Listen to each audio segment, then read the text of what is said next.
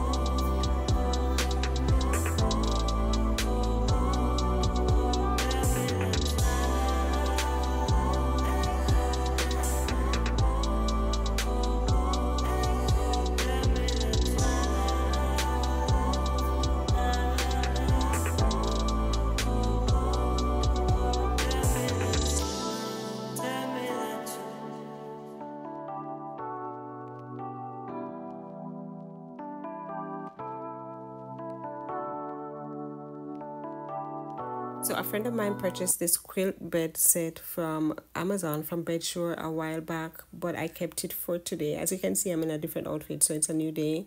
So I said, I'm gonna throw it on. But I realized the pillowcases were smaller, even though it's a queen set and my bed is queen. So I don't know why, but I love it. I love the color.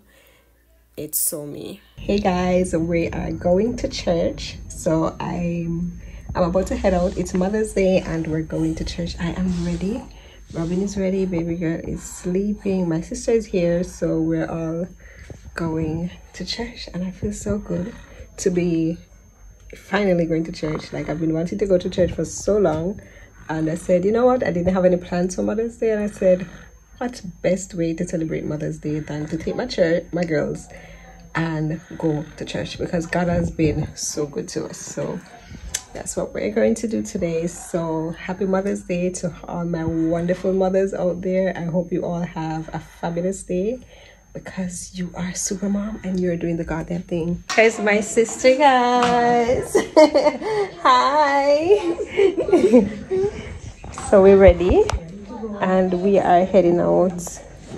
Send the taxi. They say me never come and ask me, Auntie Sunny, you have car? You have your car? Hey, Auntie Sunny, yes, me have my car. Me 2 foot then. Where key there? No, my key? You have a key? Okay. Mommy. Hi, Roxy. Hi, JJ.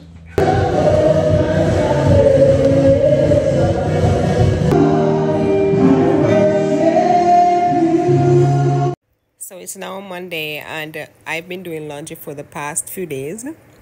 My daughter, she came home from school and she was like, Mommy, it's time to put away these clothes. So she started folding, and just by her started folding, I got into the groove and just joined in, as well as Raven. So we all did put the clothes away finally, after them being in the living room for about a week. And then I cleaned the couch, so I finally got more space to put them in the couch, because I don't have an extra room.